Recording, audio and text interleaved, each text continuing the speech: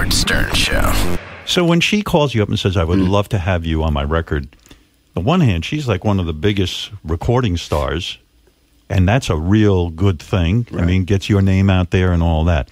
But is there also a decision that has to be made from a business standpoint?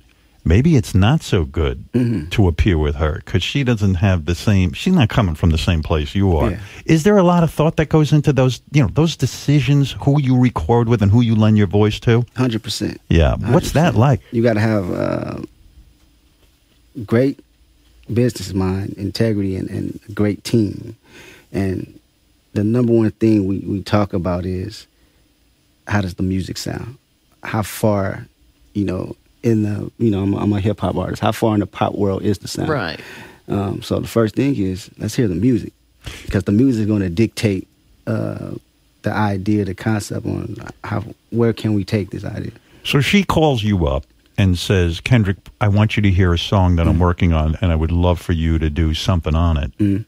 She has to send you that music first before you even sit and meet with her or anything. Definitely. She sends you that song, and you say, okay, this is something I can contribute. Yeah.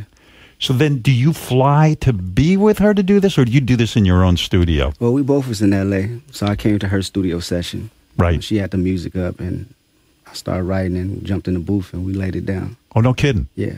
Just like that, while you were there with her. Are you collaborative with her in the sense that you say, hey, what are you really trying to say here? Let me know so I can write something that's relevant to this song?